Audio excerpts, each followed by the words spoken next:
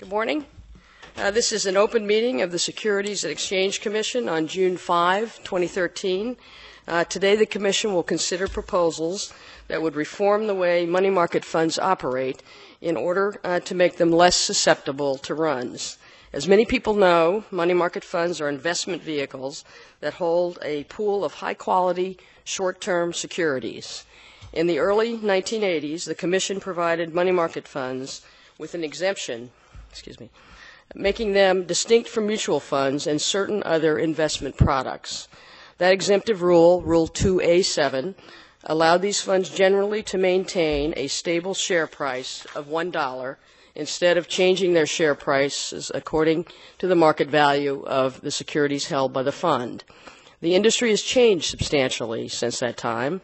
Money market funds are now a significant piece of the nation's financial system. Over the years, money market funds have become a popular investment product for both retail and institutional investors. They also have become an important provider of short-term financing to corporations, banks, and governments. All told, money market funds hold nearly $3 trillion in assets, the majority of which are in institutional funds. While money market funds have thus long served as an important investment vehicle, the financial crisis of 2008 highlighted the susceptibility of these products to runs. In September of that year, at the height of the financial crisis, a money market fund called the Reserve Primary Fund broke the buck, a term used when the value of a fund drops and investors are no longer able to get back the full dollar they put in.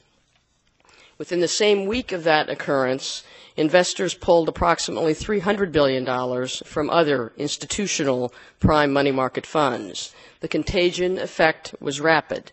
The short-term credit market dried up, and corporations had trouble borrowing to run their businesses. This reaction contributed to the significant disruption that was already consuming the financial system.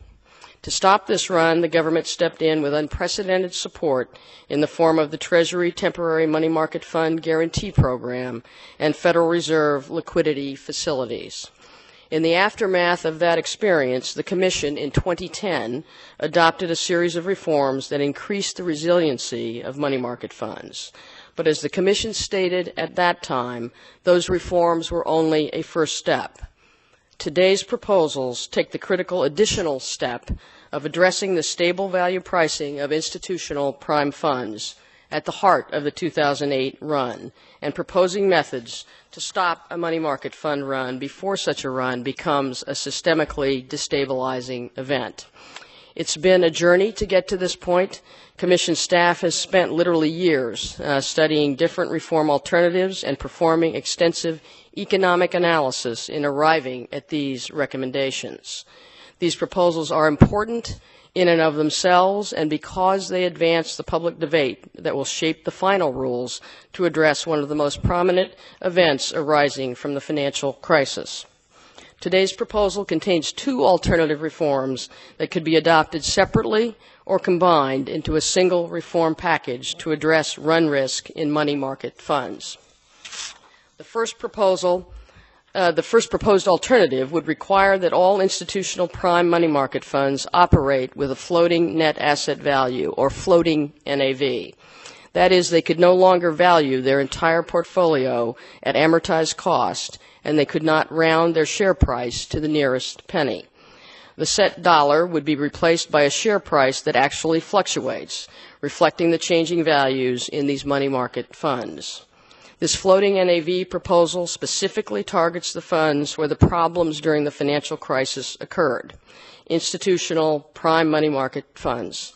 Retail and government money market funds, which have not historically faced runs in even the worst of times, would be exempt from the proposed floating NAV requirement. This approach would thus preserve the stable value fund product for those retail investors who have found it to be convenient and beneficial. It would also allow municipal and corporate investors to have access to government money market funds, a stable value product, if they need it, although it would be a product that holds federal government securities as opposed to the higher yielding investments of a prime fund. We are soliciting commenters' views regarding the impact of targeting the floating NAV reform to institutional prime funds, and whether government and retail money market funds should also operate with a floating NAV, as well as commenters' views regarding whether today's proposal would effectively differentiate retail funds from institutional funds by imposing a $1 million redemption limit. These and other important questions are specifically posed in the proposal. I believe the floating NAV reform proposal is important for a number of reasons. First, by eliminating the ability of early redeemers to receive $1, even when the fund has experienced a loss and its shares are worth somewhat less. This proposal would reduce incentives for shareholders to redeem from institutional prime money market funds in times of stress. Second, the proposal increases transparency and highlights investment risk because shareholders would experience price changes as an institutional prime money market fund's value fluctuates. And third, the proposal is targeted by focusing reform on the segment of the market that experienced the run in the financial crisis. The second proposed alternative seeks to directly counter potentially harmful redemption behavior during times of stress. Under this alternative, non-government money market funds would be required to impose a 2% liquidity fee if the fund's level of weekly liquid assets fell below 15% of its total assets, unless the fund's board determined that it was not in the best interest of the fund. That determination would be subject to the board's fiduciary duty, and we believe it would be a high hurdle. After falling below the 15% weekly liquid assets threshold, the fund's board would also be able to temporarily suspend redemptions in the fund for up to 30 days, or gate the fund. This fees and gates alternative potentially could enhance our regulation in several ways. First, it could more equitably allocate liquidity risk by assigning liquidity costs in times of stress, when liquidity is expensive, to redeeming shareholders, the ones who create the liquidity costs and disruption. Second, this alternative would provide new tools to allow funds to better manage redemptions in times of stress, and thereby potentially prevent harmful contagion effects on investors, other funds, and the broader markets. If the beginning of a run or significantly heightened redemptions occur, they would no longer continue unchecked, potentially spiraling into a crisis. The imposition of liquidity fees or gates would be an available tool to directly counteract a run. And third, this approach is also targeted, focusing the potential limitations on a money market fund's investors' experience in times of stress, when unfettered liquidity can have real costs. The two alternative approaches in today's proposal target the common goal of reducing the incentive to redeem in times of stress, albeit in different ways. Accordingly, the proposal requests comment on whether a better reform approach would be to combine the two alternatives into a single reform package, requiring that prime institutional funds have a floating NAV and be able to impose fees and gates in times of stress, and that retail funds be able to impose fees and gates.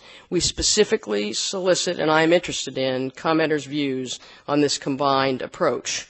Importantly, the staff's recommendations also contain a number of other significant reform proposals: tightening diversification requirements, enhancing disclosure requirements, strengthening stress testing, and improving reporting on both money market funds and unregistered liquidity funds that could serve as alternatives to money market funds for some investors. These proposed reforms should further enhance the resiliency and transparency of this important product and are significant complements to the other proposals. Today's proposal is the product of very hard work by all those who have sought to meaningfully reform this investment product that is such a critical piece of the nation's financial fabric. There have been important and thoughtful comments throughout this process, including suggestions and recommendations from investors, the industry, and fellow regulators. We have given them all very careful consideration, and they have proven invaluable to us in formulating the important proposals we are voting on today. In this regard, I would also especially like to thank all of my fellow commissioners for their contributions and the spirit of cooperation in which we worked leading up to today's meeting. I want to reiterate that our goal is to implement an effective reform that decreases the susceptibility of money market funds to the run risk and prevents money market fund events similar to those that occurred in 2008 from repeating themselves. With this goal in mind, I very much look forward to the comments and am very pleased that with my fellow commissioners we are moving this reform process forward. Before I ask Norm Champ, Director of the Division of Investment Management, to discuss the proposed reforms, I would like to thank Norm and his team in Investment Management, Diane Blizzard, Sarah Ten-Setoff, Thoreau Bartman, Brian Johnson, Adam Bolter, Amanda Wagner, Kai Vobis, Jamie Eichen, and Megan Monroe for their tireless work on this rulemaking. This rulemaking was a true team effort between IM and the Division of Risk Strategy and Financial Innovation, so I also want to express my gratitude for the work of Craig Lewis, Kathleen Hanley, Jennifer Marietta Westberg, Woodrow Johnson, Jennifer Bethel, Virginia Meany, Dan Hiltgen, and Mila Sherman. I would also like to acknowledge the critical work and analysis included in the staff's economic study published late last year, which was highly influential in developing today's proposed reforms. Thanks as well to Annie Small, Meredith Mitchell, Lori Price, Kathy Ahn, Jill Felker, and Kevin Christie from the Office of the General Counsel, Jim Burns, David Blass, Jaime Werke, and Natasha Greiner from the Division of Trading and Markets, and Paul Beswick, Rachel Minchin, and Jeff Minton from the Office of the Chief Accountant. And now I'll turn the meeting over to Norm Champ to provide a fuller explanation of the proposed reforms we are considering today. Norm?